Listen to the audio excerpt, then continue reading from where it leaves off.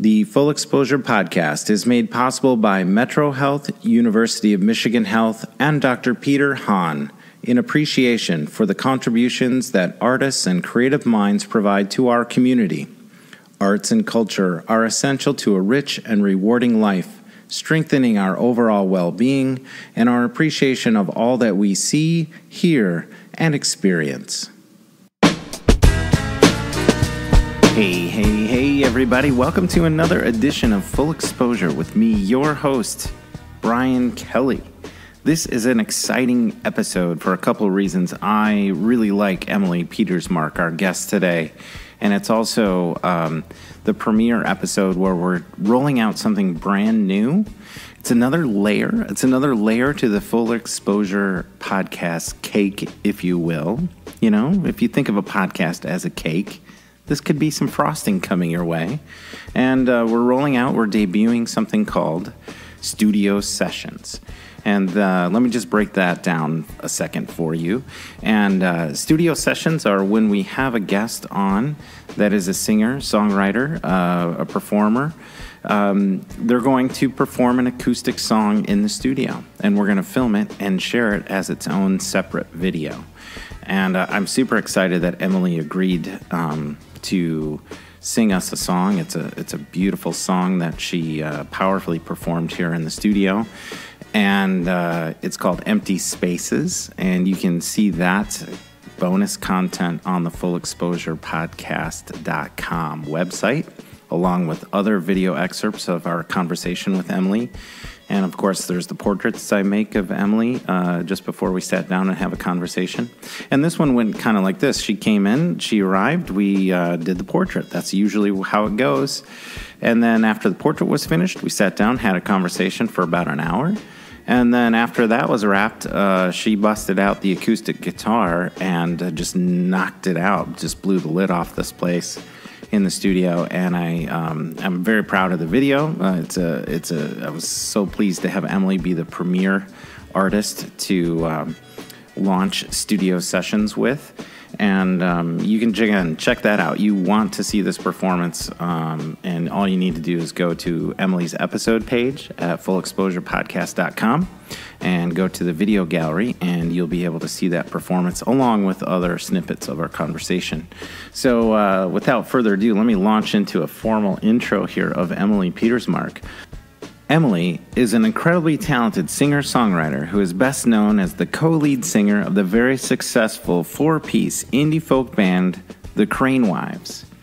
Emilee and I really can't pin down how we come to know each other, but we don't let it slow us down. We kind of explore it, probe around. We just can't figure out how we met each other, probably 12 years ago or something like that. But, we let it go. Sometimes you don't know how you know people, and then you figure good enough. We're going to just launch into a great conversation. And in this conversation, Emilee just breaks down how to survive in the music business, the grind of touring as a band, the craft of songwriting, as well as discovering her sexual identity in the mid-2000s.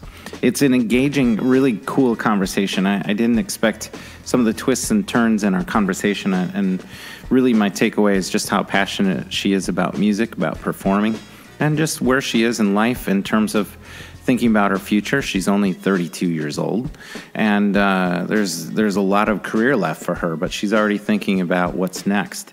And then we have, of course, the great video performance. And before we launch into the episode, I do want to just update you about some upcoming stuff, which, again, I'm super excited. This is a great time for our podcast, and as you know, we went out to Los Angeles. We shot 5 episodes out there. We've released 2 of them, Rob Bell and actress Stacy Hyduck. And we have 3 more to go, which will be launching in the subsequent weeks. There will be a lot of Los Angeles content. But I wanted to pause Los Angeles for a second, bring it back to Grand Rapids, and launch a studio session episode with Emilee Petersmark. She's been on my list for a while to chat with, and I couldn't have been more pleased when she was able to come in and have this conversation. So we're in Grand Rapids this week with Emilee, and then a few episodes are in the can from Los Angeles. We also have another one in Detroit that we shot a month or two ago, and just getting ready for the end of the year and the holidays. We're going to end very strong. 2019 is going to end very strong, and I'm super excited about 2020 and the podcast. We are going full bore. And some of the best things you can do for me to keep this podcast going is give me some feedback and drop us a note, send us a DM on Facebook or Instagram. Shoot me an email at brian@briankellyphoto.net. I love feedback. I love hearing some of your favorite episodes, how we can improve. And so don't be afraid to reach out. I like to dialogue with you guys, and we're doing it for you. If you don't... if it weren't for you guys, we wouldn't have a podcast. So with that, let's jump into this episode. Let's explore the bigger picture with singer-songwriter Emilee Petersmark.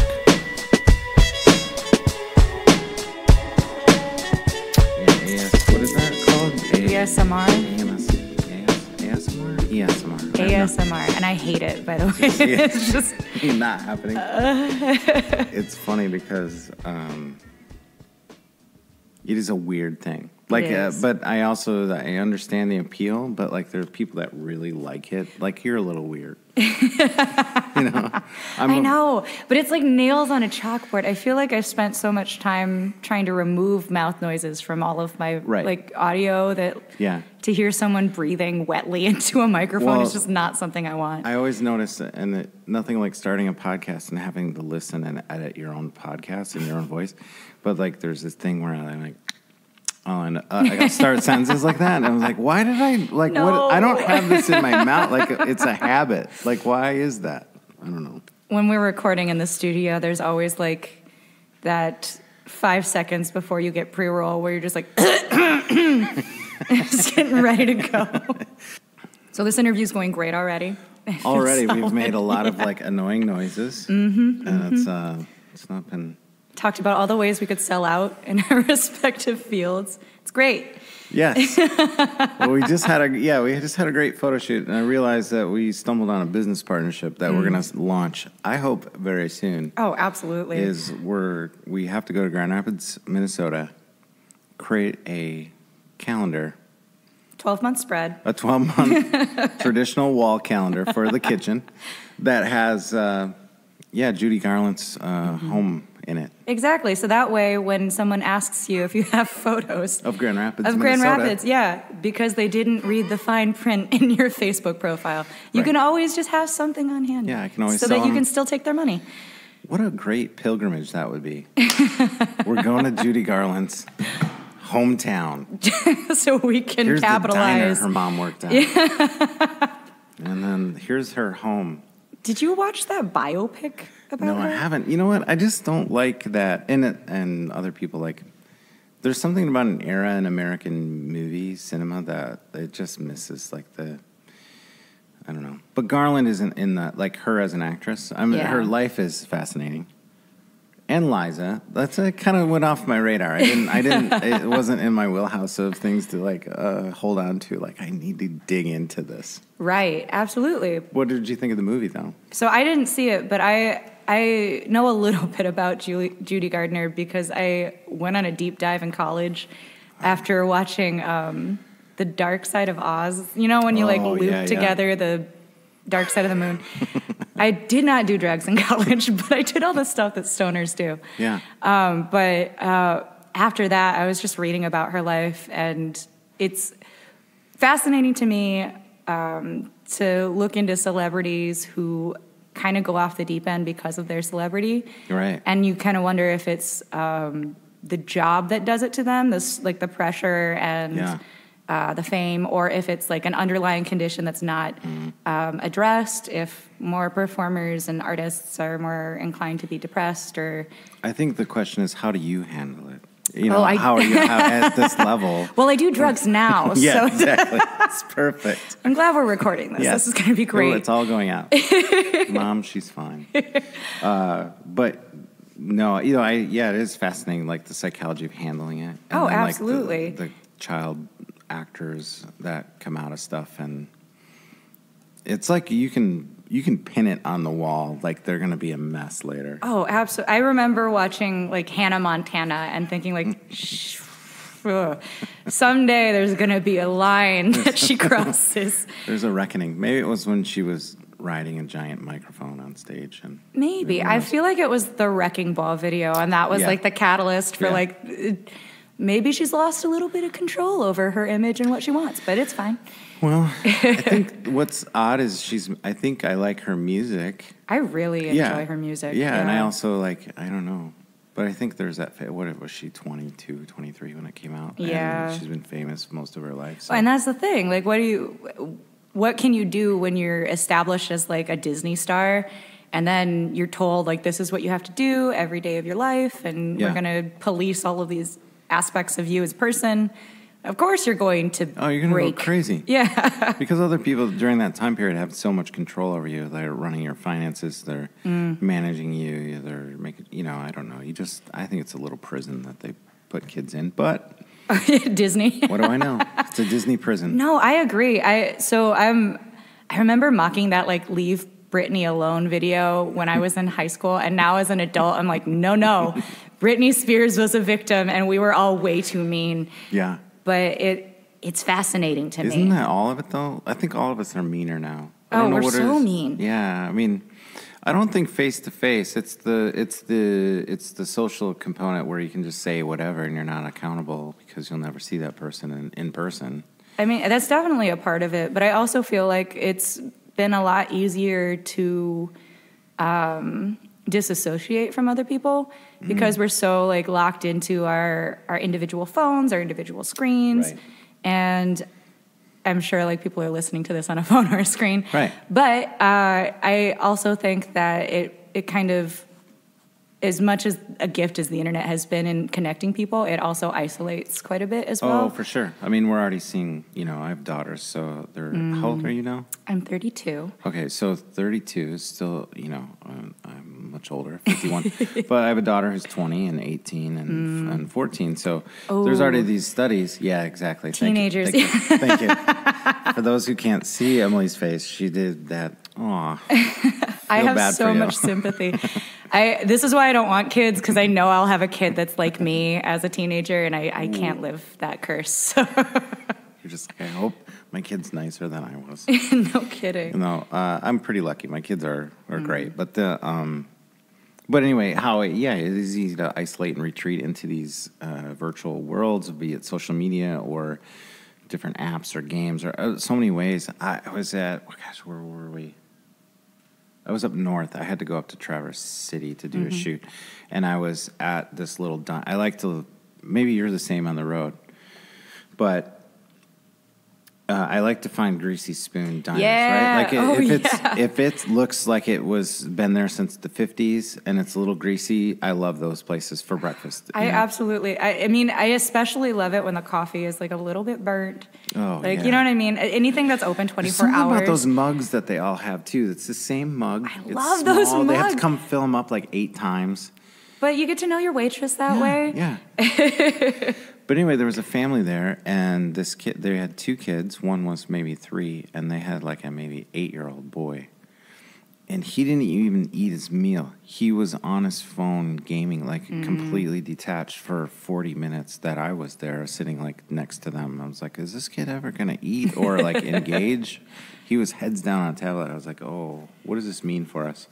Not that we're going to figure it out on this podcast. Probably not. But and also I will say that like I think that it's awesome to have technology that connects us in ways that, like, I remember being a very lonely, awkward kid in East Michigan. Yeah. And not really having an opportunity to meet other people that were like me. Yeah. And so I think that the internet is great for that. Yeah. And a lot of times the idea that people are like checked out when they're in their phones, they're usually just engaged in something that's like farther away. But because of that, it eliminates a lot of the need for face-to-face interaction. Yeah. And I feel like we've lost the ability a little bit to do that as easily as maybe typing something out on the phone. There's one thing I noticed with my kids, and even like the generation, you met Mark, who works with me a lot. There's even things like he'll handle certain communications. He goes right to texting, and I'm like, well, why don't you just call? I love just call texting, real quick. though. Yeah, no, it's great. And I'm texting more than I can, but it was like sometimes it's about work, or you want to call, or emailing or something. Anyway, it doesn't matter. But I noticed my daughters are like, and their friends, even when they're having problems, they text through them. Oh, yeah. Little conflicts. Whereas, like, it could have been like, oh, that could have been a 45-second phone call of, like, just clearing the air. That's so generational, though. It is, like, I guess. I haven't used my phone as a phone with anybody but my mom. Like, in so long. If someone's calling me, I assume someone has died. Yeah. That's bad. Exactly. My heart just plummets if it's a number I recognize that's calling me. Yeah. But which is never the case now. We're getting more robocalls than ever. But no kidding. Well, you mentioned something I just want to dig into. You mentioned that you felt awkward and sort of isolated and not know people. So what layers of that did you describe when you felt a little bit different than other people? Oh, Where you grew up? I grew up in White Lake, Waterford, like outside of Pontiac. East side, North Detroit. Yeah. Way north Detroit. Way north. Like the place where all the white not people even Detroit, left. but like some people still claim it as Detroit. Yeah. Yeah, I mean, it was a nice place to grow up, and I met a lot of really wonderful people there, but I also felt like there weren't, like, a lot of minorities, any kind of minorities there. Sure. And when I was in school, there were not a lot of, like, out LGBTQ individuals at all. I didn't know the word bisexual until, like, college. It was either gay or lesbian. And so there wasn't a lot of discussion about those issues. And as like a teenager going through puberty, I had a lot of questions. Right. Very confused. The internet was invaluable in that aspect because it connected me with communities of people who are also experiencing that isolation, which is amazing. So it was. I'm assuming it was harder because they weren't these defined, like, it's harder, as much as we're not supposed to, like, generalize and put people in buckets, but you didn't literally find, like, I'm not part of this thing and I'm not really that thing. Yeah. And it wasn't really something that was talked a lot about sexuality. It just wasn't part of, like, the conversation of growing up at the time. Sure. Because I graduated in 2005. Right. So it was, like, right at that turning point where I think the internet started to get a little bit more integrated into everyone's daily life. Sure.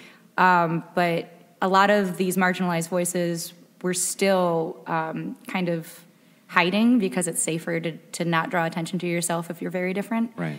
And so I remember my band teacher in high school, he was living with his male roommate, and we were all speculating about whether or not they were quote-unquote roommates. Yeah. Because he had a kid from a previous marriage, and it was all just speculation. He is definitely gay, and he's awesome. But I didn't find that out until after I had graduated. He didn't come out publicly until after that as well. Yeah. So there weren't a lot of opportunities to have a conversation about the nuances of sexual identity or gender identity or any of that. Mm-hmm. So it's fascinating now to see that there's more. Did you hear any of the Kristen Stewart interview on Howard Stern? No. I just saw a video clip on YouTube or something, and she was talking about even just 3 years ago when everyone was trying to label her or make her vocalize who she is and what she is, and she's like, even now, like 3 years later, it's so much easier for people than it was even 3-4 years ago. Yeah. Because of the amount of information and also the movements and like communities you can feel like you're aligned with and part of.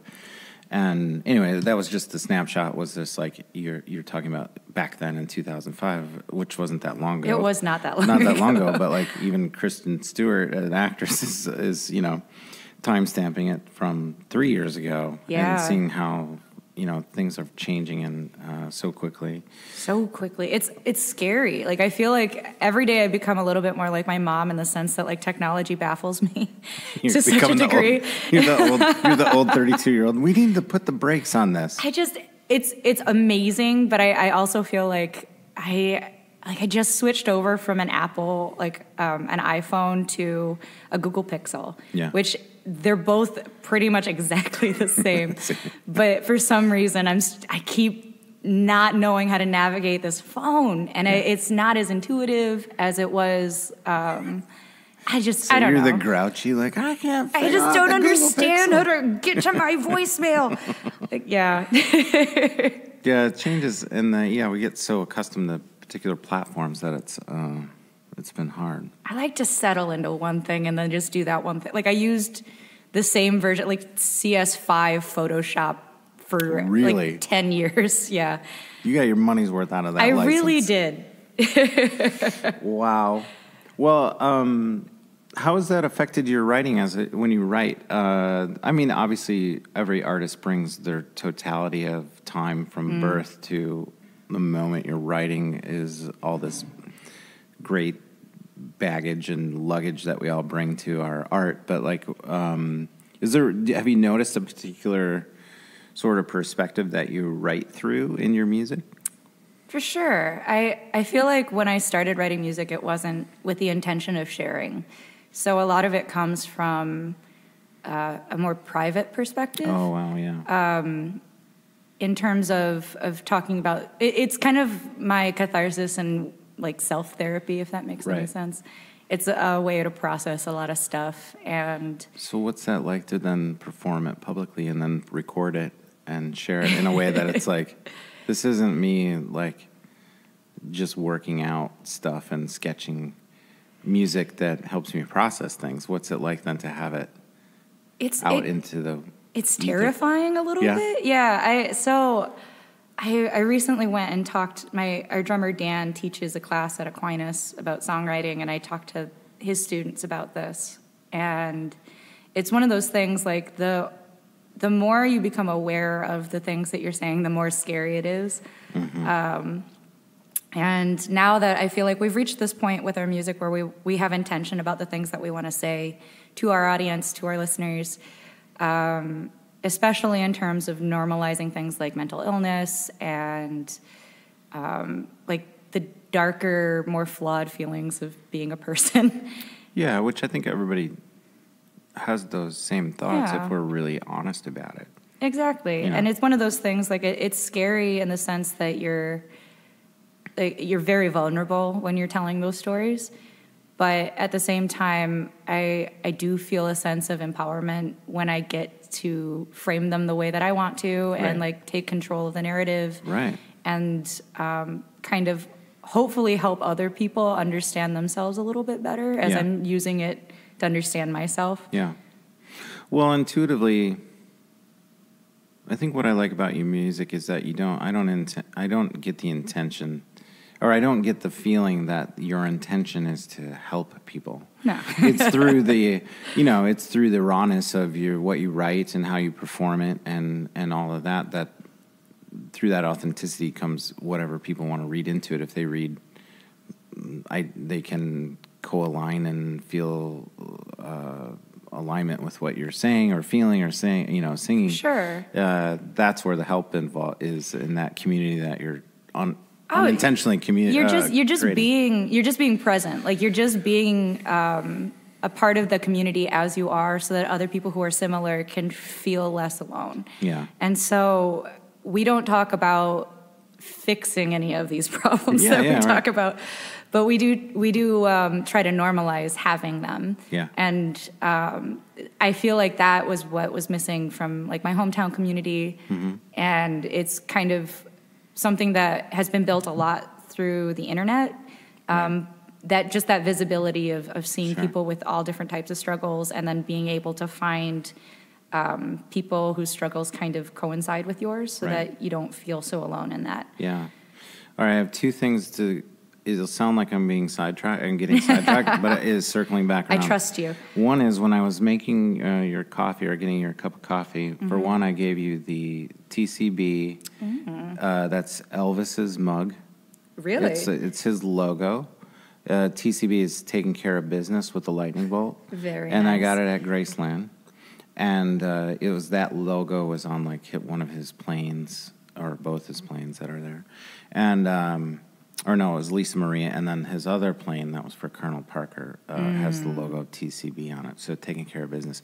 But as I was getting your coffee, you were talking to Mark about Grand Rapids, and you were peeking, especially given our conversation to this point, what you said about Grand Rapids is not something that you often hear from people who have had that background where they felt a little displaced, felt maybe they didn't find their community. And that's kind of one of the rubs about Grand Rapids. But tell me again about your love of Grand Rapids and kind of how you felt. I just heard from the kitchen, yeah. you know? And so you got to Grand Rapids and you went to Grand Valley here. Yep. And you're studying? I was studying communications and advertising, which at the time was like mostly print advertising. So let's set the scene in 2005. Sure. Yeah. But they were still etching monks into Yeah, I understand. They were chiseling the news. Yeah, absolutely. Newspapers existed, you know, like it was a different time. And but I had come from this community of people, well, like a lack of community. I had just graduated high school, and my goal was to go someplace that no one from my hometown would be. Like, I just wanted a fresh start. And so I went to Grand Valley, and I was excited because they were offering, at the time, I got in through a diversity scholarship. So, like, they gave me money for being Asian, which was, like, dope at the time. Yeah, right. But also, it kind of set this expectation that I would go to school and meet other people of color, which I didn't really have a lot of opportunity to do that in Waterford or White Lake. So coming out to Grand Rapids, I was really surprised. It's still very segregated, and still, like, there's a lot of things. There's a lot of work to be done. Yes, absolutely. Yes. But I was immediately welcomed into this community of students and creatives, like, especially through music. Like I said, I had no intention of really pursuing music. I was concerned about making money. Yeah. So obviously print advertising was where I really wanted to stack my chips. Right. But print. It'll be gone in 5 years, kid. But yeah, here's your degree. No kidding. But that said, it was such a warm and welcoming community of people who really wanted to nurture whatever message you had. There wasn't a lot of competition. Everybody was very encouraging and wanted collaboration. Sure. And that was something that I hadn't experienced at all. And I really fell in love with that feeling. Did you have a sense of thirst of wanting that when you went there, like in your 18-year-old brain? Were you like, I want, I mean, just, am I going to find people, even though you might not even be able to fully kind of like understand who you were at 18, and like you do now, of course. But, or was that something that just sort of occurred to you, like, oh my gosh, this is, you're 2-3 months in, and you're like, oh my gosh, my friends are all kinds of different people. Oh, I definitely think that I wanted change. Like, there was only one person from my graduating class that went to Grand Valley, and I never saw her. And that was the best. Right. I thought it was amazing to get this opportunity to be a little bit more open about who I was in a place where nothing had been established. Sure. You are whoever you want to be the first day you show up. Yeah. Yeah, and no one has any kind of context for you as a person, so you get to build that yourself. There's no, like, you didn't score the winning basket at the buzzer and lost the whole game. Oh, yeah. No one remembers you peeing your pants in third grade. You know what I mean? Right. There's none of that baggage that comes with being, like, the weirdo kid from, like, elementary school, middle school. And I was really excited to start fresh. But I think I was definitely hungry to meet people from different walks of life.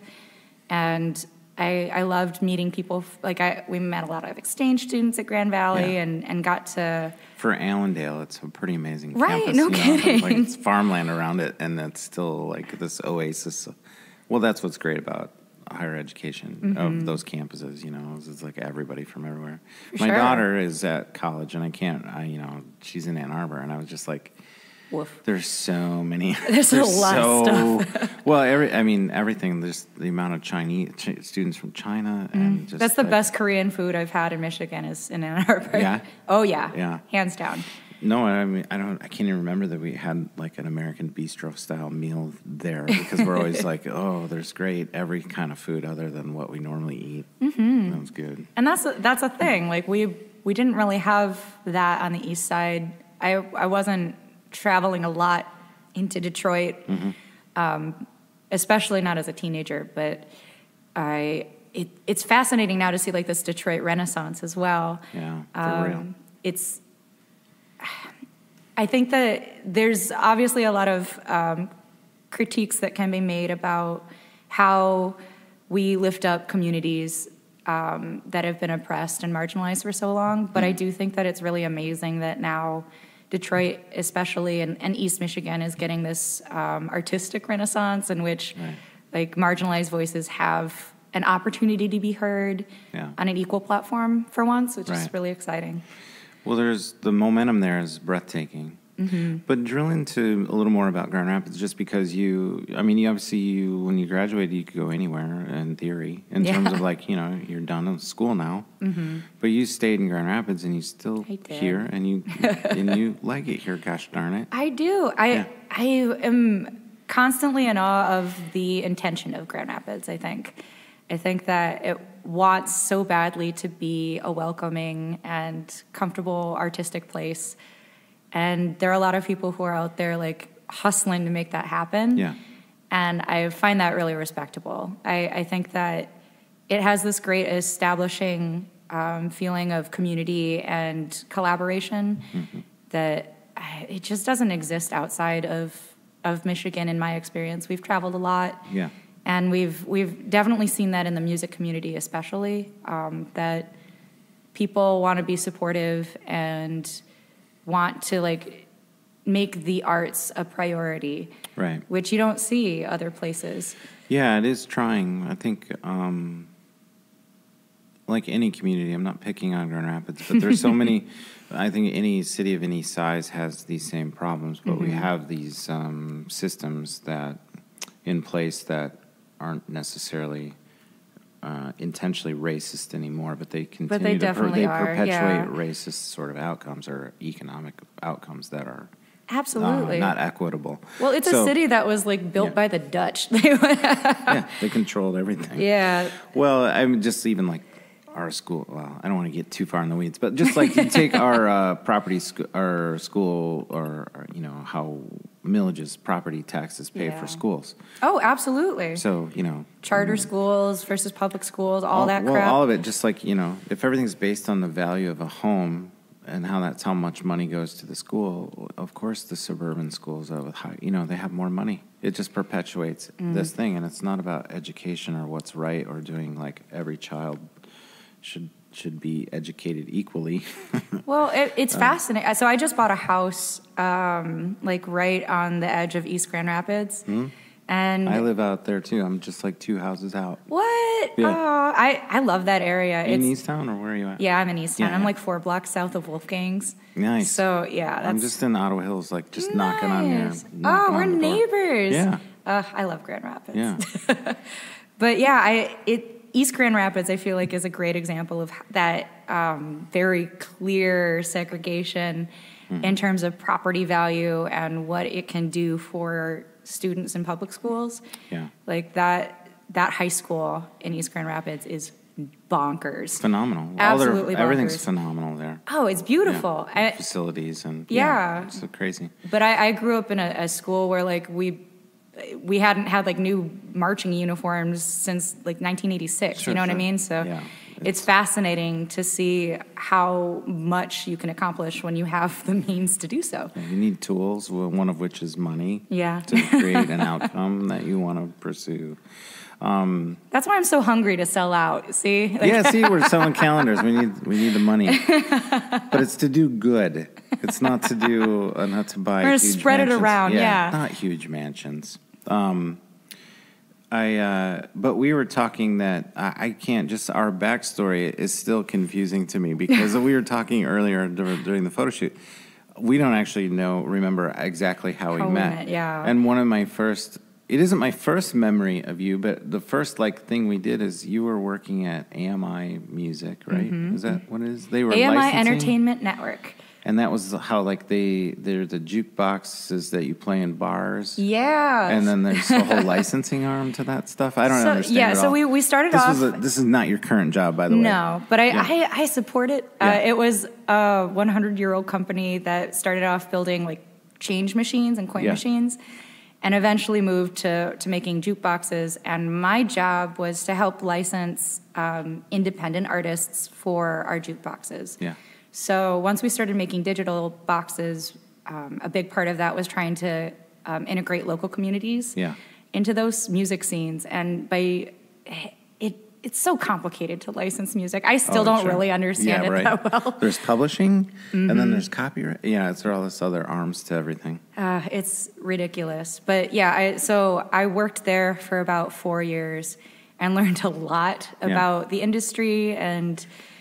Yeah. Well, then I was doing an article about that company that you were working at, and I remember I was doing the photo shoot, and I was like, Emilee, we know each other from. Now we don't know why we knew each other, but I was like, Emilee, perfect. Let's. So I grabbed you for a portrait, and then since then, I don't know that we've really even had a conversation, but by then, Facebook was going. I was for Rapid Growth. I think I was the publication I was working for a few years, and but then I've just watched your musical career take off. From I think at the time when you were at AMI, you were not a performer then, and I remember when Crane Wives started to make noise, I was like, "That's Emilee from AMI," or, wow, she had this whole other. Thing to it, and but it's just amazing to me now to see, how the Crane Wives have 3 or 4 albums now. 4 working albums. On 5, yeah. Yeah, you're back in because it's been a couple years since you've had a full one out, but that's just the result of people getting older and busier and things, or for a while we were touring full time, so that was. On the last album and the other stuff, right? Yeah. Which, I mean, it was a wonderful experience. I personally really like being on the road, but it is hard to fit in anything else when you're trying to make a living. Yeah.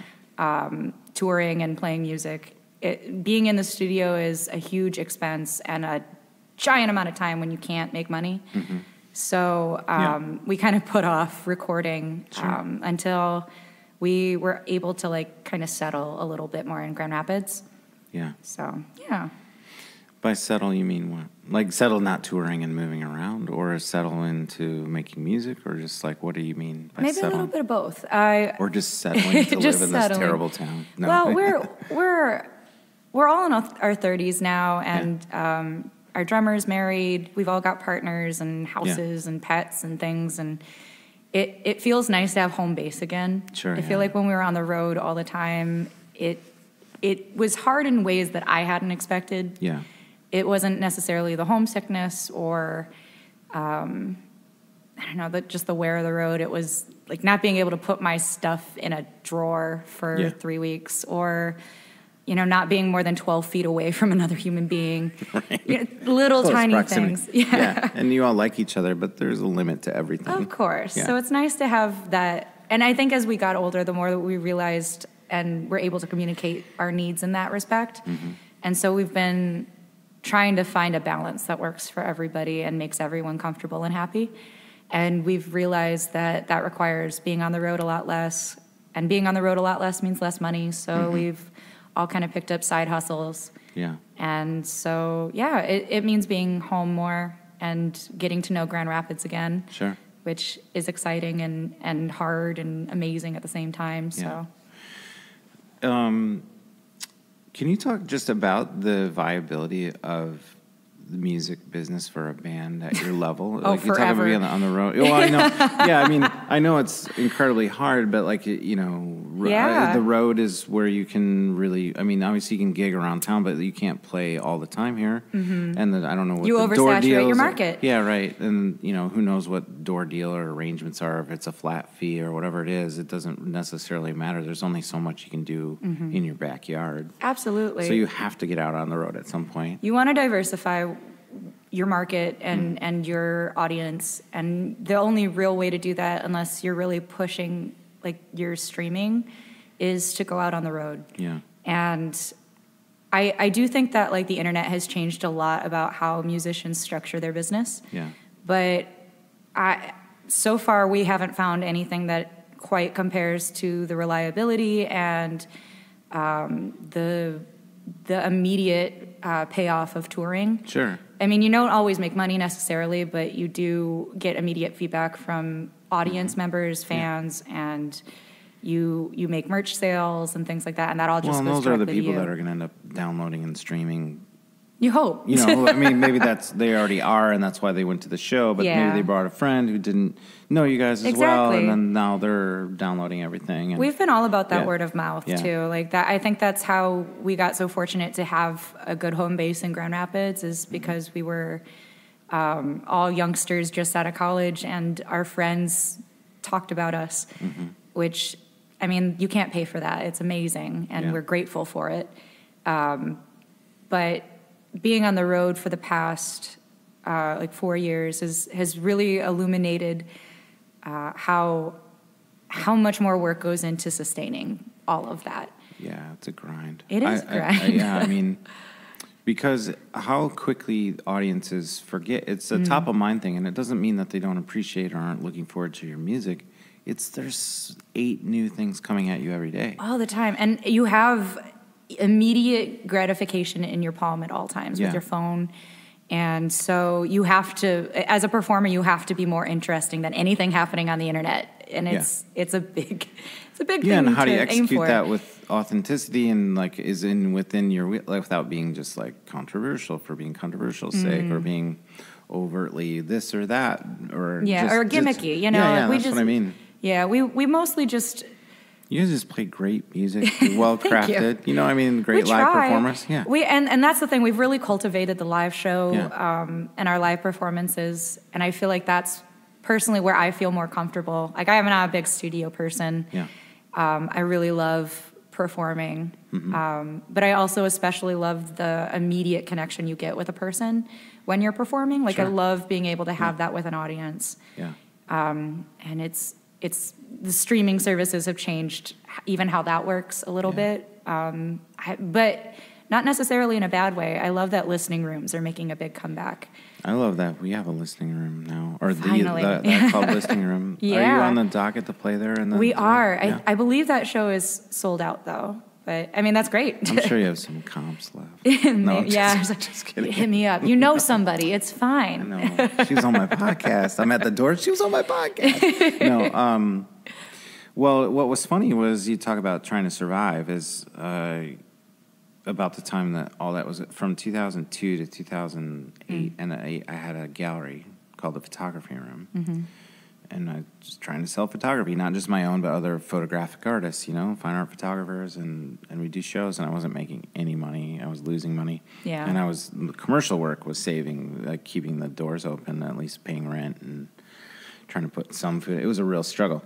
But at the time, it was like 2005, 6, 7 in there, we shifted to doing a listening room style thing because Brian Van Ark said, you need to do the listening room. You can get about 130 seats in your gallery. Yep.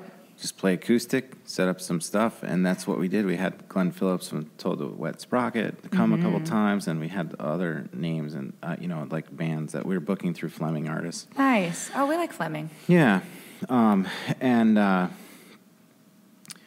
that's how we did that. And if the only thing I miss about the art business in that space was like doing those shows. But now, fast forward to Studio Park downtown, having the listening room. Have you seen the room yet? Oh, so I actually got to do like a little preview tour when it was all under construction. Cool. But I haven't seen the room now that it's finished. So I did. I went. They had some highfalutin opening, and I went to that, and I saw it there, and then I was back. Kate was playing that, right? I missed the show. I came later, but yeah, sorry, I went in later. But anyway, I was just back there, and I saw it that night, and then I had to do a photo shoot at Studio Park for another client, not for them, but they gave me, believe me or not, they handed me a key to a couple of doors that were up on the balcony up there. Ooh. And I was like, I wanted to show the people that I was with, like, there's a listening room. I wonder if this key works for the listening room. So we went into the listening room. So you broke into... Sorry, Quinn. Sorry, Quinn. That's what we did. But anyway, it's a beautiful room, and I think it's perfect. It takes, like, everything up to another level from... I'm going to see a show in a couple of weeks in December. Leif Vollebæk. Do you know him at all? I'll play some of his music. It's pretty amazing. But because your show was sold out, that's why. That's the only reason. That's the only reason I went to go see this hack from Canada come in. God, no, it looks like a beautiful room, and I feel like Grand Rapids has sorely needed a space for that type of show. Yeah, like, and a consistent venue for that. Right. You know? Lamplight tried to provide that with like the house shows. Yeah. Which house shows are making a comeback too. Yeah, those little like acoustic 100 people or less shows. I'm into private booking. You know, whatever. Yeah, I mean, I think it's you have to do. I mean, there's a lot of abstract correlations between photography and music and what you're trying to do, but like it comes down to you're artists, but you have to be somehow still smart enough to hustle and find ways to get bookings but make, you know, I mean, you can't do everything and not everything's appropriate, but at the same time you have to like parcel out and pick the right moments, but you do have to do things. Sometimes it's better to do something versus nothing. Oh, absolutely. And develop an audience through that. And there's always surprises that come out of that, you know, you don't expect. Or maybe you think you're not going to have a good shoot or a good show, or like you're not expecting to connect with a certain type of audience that you might be playing for, and then all of a sudden something amazing happens with after the show or some other connection, you know, those types of moments that can and you happen. Gotta like live for those moments because it's not an easy job. No.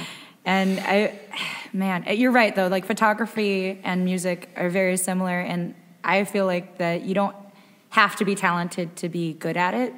And also, you don't have to be talented to be successful. It comes down to organization, proper planning, and luck. You know, like you just have to have all of the pieces. And perseverance. Yep.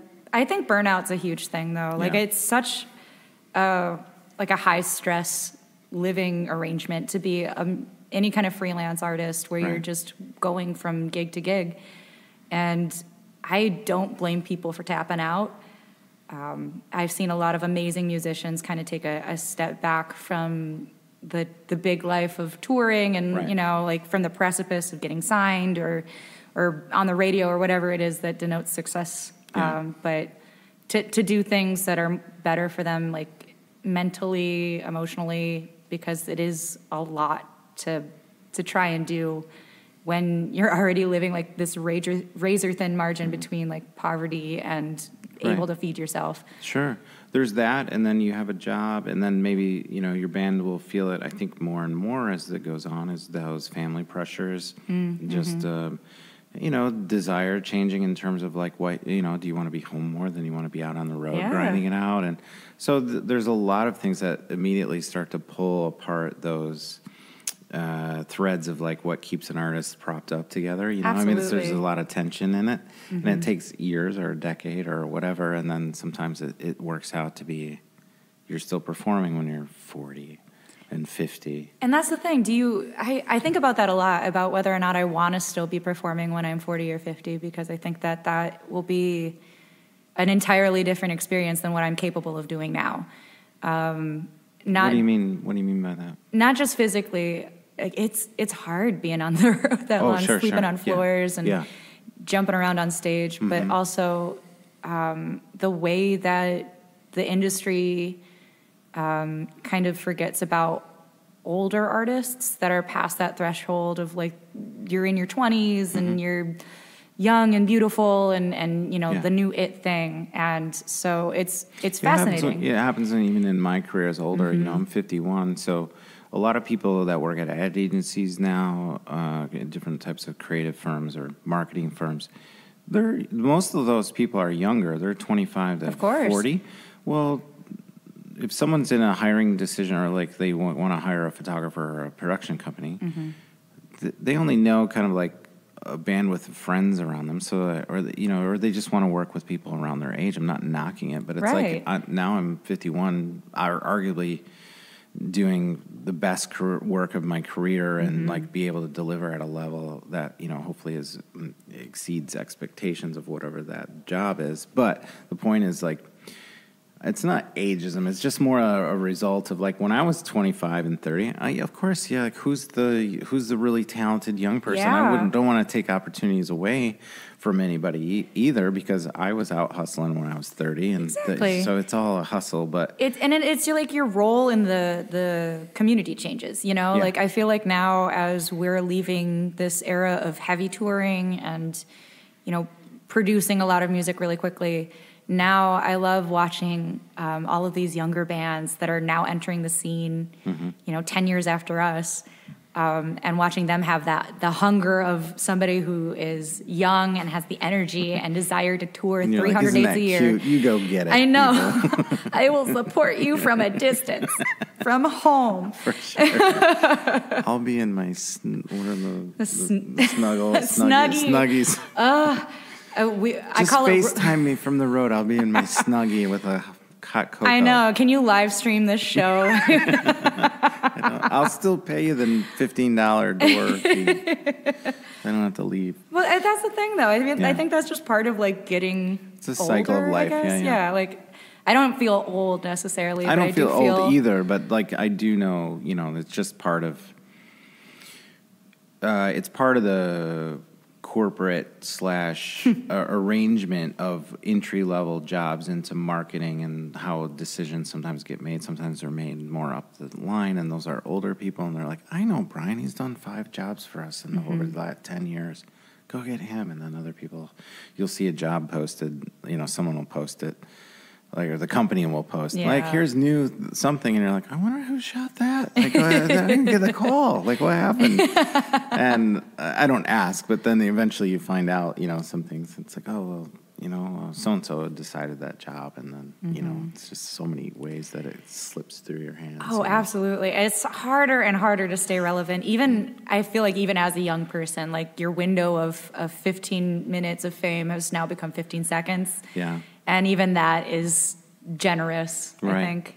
But that said, I think that when you focus more locally, like on your community and building that up, that has sustainability in ways that, like, aiming for being on the radio or TV and all that is just not going to give you. Well, and you just hit the jackpot as far as like that sort of alignment, you know, like that's partially why I've never wanted to leave the community, was like, you also at the same time have everything you've helped build, and you've been supported by people, and you want to support people back, and you don't do that by just being transactional and get out of town. Absolutely. And that sort of thing gives you a lot more reward than just money. No. Or whatever. That's that's where your career happens, you know? Because eventually you will be 51 like me, and you're like, I'm glad I stayed here. You know what I mean? Like, because I have so much more than if I had gone off somewhere and taken, you know, left. I love so many places in this world. Like, I love to travel, and it's exciting to dream about living in other places. Warmer places. Yeah. But especially as the turn this week. Yes. But it's wonderful to have the home base of like you're supported and they support you, you know, like, and you support them. Yeah. So it feels reciprocal and more reason to invest. Like the more invested you get, the more you feel like you should invest more. And it's exciting to watch things grow. Yeah. And when I was younger, I was so focused on myself and my own crap, which we all are as youngsters. But now it's exciting to kind of look at the bigger picture and be like, how can I make this scene sustainable for everybody? Mm-hmm. You know, and how can I make it so that other bands don't have to do that trial and error of touring, you know, 200 to 300 dates a year, right? And then realizing that they're still not making money. All right, I have another small confession to make. Okay. Because I think I was in an airport at the same gate as you and your bandmates. What? In and you Boston, didn't even say hi? At Logan Airport. Were you in that Logan Airport in the last 2 years in Boston? I feel like we had a layover. Maybe when we went. Maybe it wasn't you guys. To New York. We've flown. We don't fly a lot for tour because it's expensive and a headache to get anywhere with instruments on a plane. You. Move on. No, I don't know. It might have been because we have been to New York quite a few times, and I know we've had layovers. So yeah. It's possible. You should just say hi. I'm trying to. No, I remember. Well, and I remember. So it was one of those things where I came not late to the gate, but like everybody's already like up at the door, like waiting, and I was just like, oh, is that Emilee? That looks kind of like Emilee. And then actually, I'd never seen you guys live at that point. And I was like, these guys are really tall. Are your bandmates really tall? Yes. You guys? They're super tall. Incredibly tall. Yeah. All right. So it was you guys. Nice. And then I think, Aw, you should have said hi. But then I don't know. Like, anyway, at the time it was kind of strange because I felt strange because we had only done like that. Like it was strange about this conversation and still sort of like as little as we knew each other, even when we did the portrait shoot in probably 07 or 08. Yeah. Is, I felt like, oh, well, if I go up and talk to Emilee, like, it's like, yeah, hey, remember we did that shoot at AMI? And he's like, oh, yeah, great. Okay, well, we'll see you in Grand Rapids. It's like, I didn't know. And you guys were in, it wasn't like you were just sitting around, you were like talking. We usually use transit as opportunities to have like the big talks in capitals about the business. Well, you were having one at gate 31. No, Logan, I have no idea. I'm assuming by that point we were probably just bitching about being hungry and tired and dealing with TSA with all of our instruments. Oh, my gosh, yeah. Well, anyway, that's my other confession. Well, next time I see you in the airport. Yeah, say hi. I'm going to say hello. We'll just chat. There you go. All right, so I am curious about one other thing, though, that you said about performing later, like you were projecting out. Yeah. That is it something that you can envision just putting down? Like not from like pursuing the band. Like is it something you think you will always want to do? Is like even if you're going up to do a 10-song set at whatever thing, or is it something you be okay to just like sit down and go, I don't need to necessarily do that in public anymore? That's a really hard question because I do love performing, but I also feel the strain of how hard it is as time goes on. But that said, I don't know, like even just like an open mic, I don't think I would ever be done performing. Yeah. I think that I'd still want some of that experience in my life, even if it's not like professionally. Yeah, you just want to play on your porch. Yeah, I would love to do that. I love playing house shows or for my roommates when they're making dinner, Yeah. Little things. I like that. Oh, I just got this idyllic picture of your home where they're making dinner and you're just strumming some songs and singing for them as they make your dinner. I wish that it was as idyllic as I'm sure you're picturing, but like add a screaming cat and nonsensical songs about farts and things like that. So yeah, it's perfect. Those are the best. We're living the dreams. Yes, you are. You're totally living the dream. Oh, that's awesome.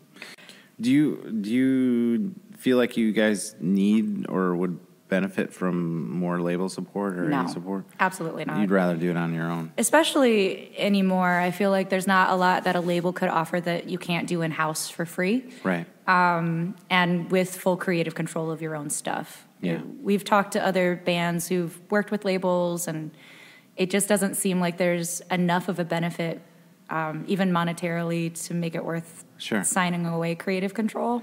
Well, that's it. I mean, you guys have had enough success, have been successful enough to go, what are you going to do for us? And what would that cost us in the long term, either creatively or financially, or just the stickiness of being accountable to somebody you hadn't been accountable before? Absolutely. And I mean, that's not to say that we wouldn't love more money. We would always love more money. That means labels should still approach you if they have an idea. If anyone is interested out there listening and would like to sign the Crane Wives. We're not anti-label. We're just saying we're not sure. Yeah. I feel like at this point, we have been doing this for so long that we kind of have a system of knowing what we want and a good idea of how to get it. And so we've gotten very accustomed to being able to release whatever we want to release. And when you want to. When to say ready. the things that we want to say. And I feel like having a person overseeing all of those steps is now just an inconvenience that you'd have to make it financially worth it. And no label can guarantee that they can do that for you. Right. So... yeah, I think it would have to be something more like we would join a team, and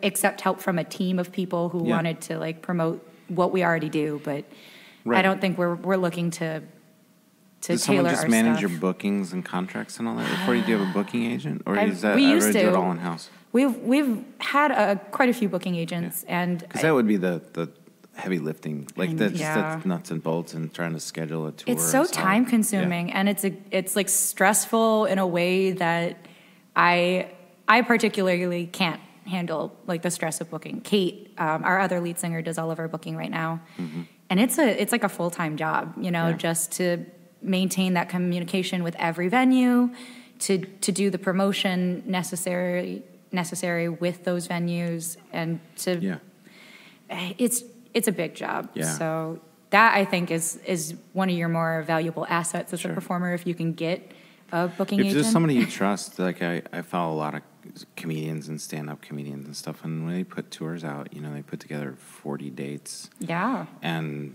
how they connect them, and so they're not ping-ponging back. And you see how they stack them up. And I, just as a fun exercise, I'm like, what is their route? And it matches kind of perfectly, and then they don't have a whole bunch of nights off. And I can't imagine putting that together. There's an art to it. There has to be. It's definitely a learned skill. And I feel like for a while we were booking with this person who had never performed, like he was a musician.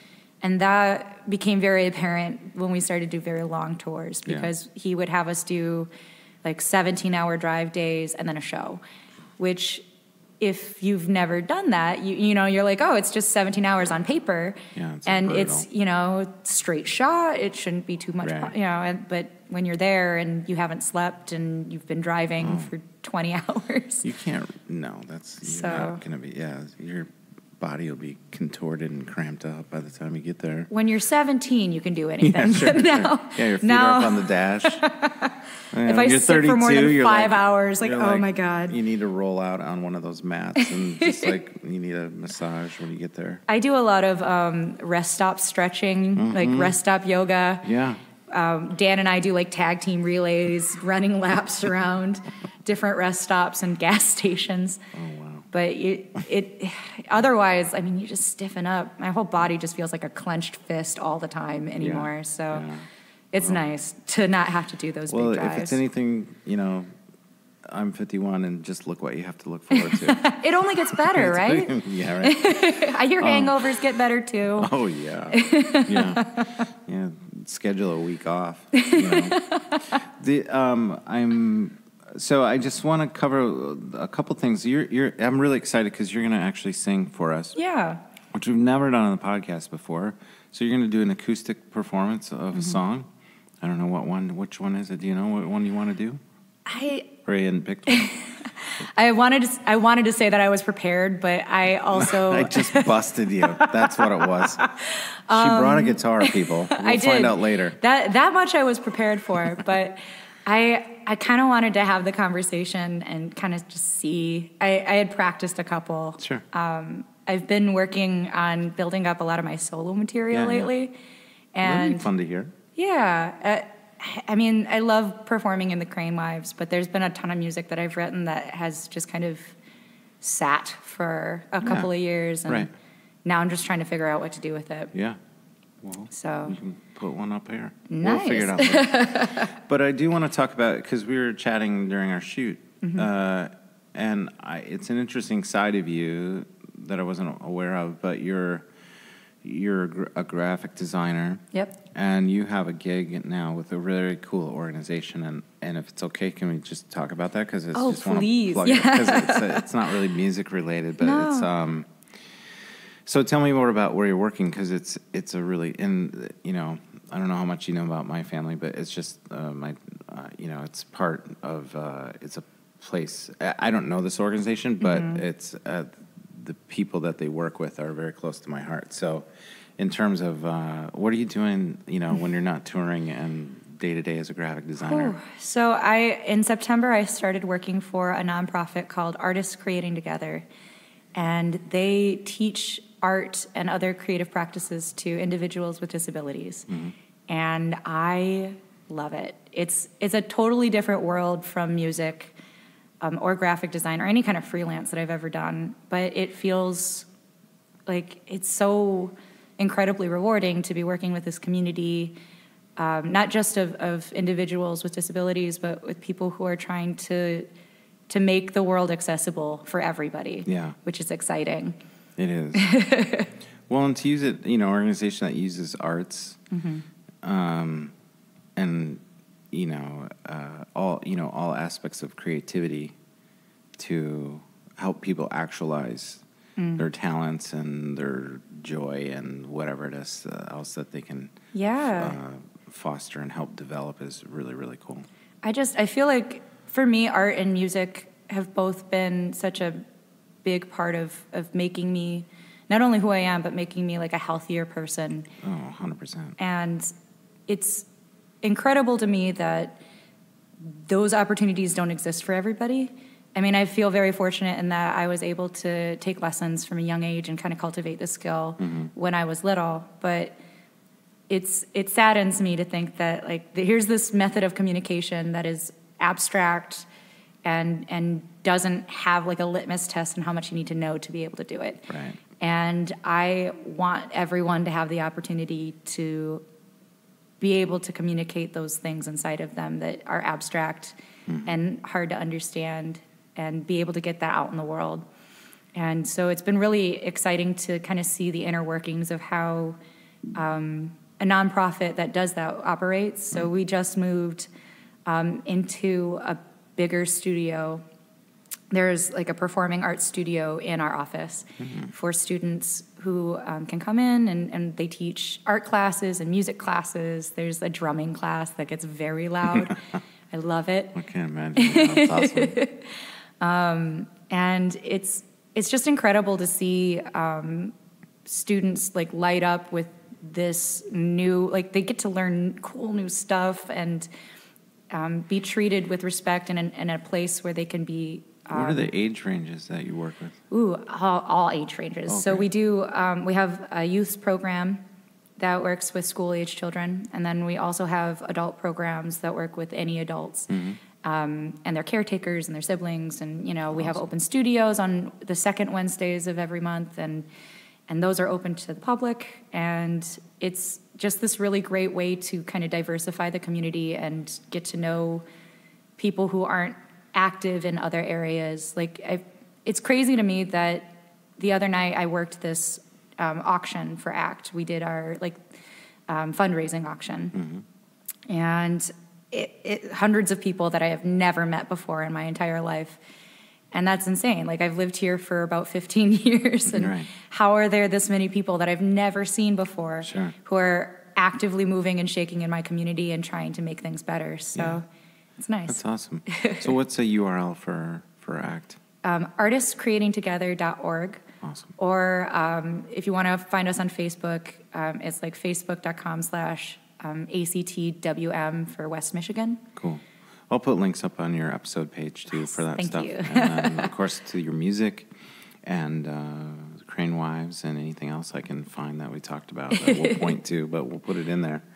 Well, thank you so much. It was awesome getting reconnected with you. Yeah. I'm sorry about the airport. That was not cool. My feelings were hurt, but you know what? I think I'll live. I didn't have to disclose it, too. That's the other thing. I could have been like, no. That never I didn't happened. See you. Yeah. Unless it wasn't you guys. Yeah, it was you guys, for sure. I know it was. Well, anyway, great. Best of luck as you guys go in and Thank maybe you. start recording soon, you said? Mm-hmm. Yeah, we're hoping to get an album out in 2020, so eyes out. Yeah. Awesome. All right. Thanks, Emilee. Thank you so much. All right, that was a great conversation with Emilee, and there is a lot to check out on Emilee's episode page at fullexposurepodcast.com. I've placed a link to Artists Creating Together right out to that organization if you're interested in learning more about that. I'm sure Emilee would love for you to check that out. Also, on Emilee's page is her studio session performance of Empty Spaces. Wonderful song. You have to see this content. Hopefully you see it on Facebook or on Emilee's episode page at fullexposurepodcast.com. I really hope you have a great week. Again, my thanks to Metro Health, University of Michigan Health, and Dr. Peter Hahn. They have made so much possible, including these studio sessions. They have been a fantastic partner, and I cannot wait for 2019. We're exploring other partnerships with people currently, but Metro Health has been in my court. It's so great to have somebody just say, Brian, go for it, go do it. We've got your back. And Metro Health, University of Michigan Health, and Dr. Peter Hahn have been central to our growth this year, and my utmost thanks to them. All right, let's have a great week, everybody. All right, let's go get it. All right, take care. This Full Exposure podcast episode has been made possible through the support of Metro Health, University of Michigan Health, and Dr. Peter Hahn, who believe that creativity and the arts are essential to a rich, healthy, and fulfilling life.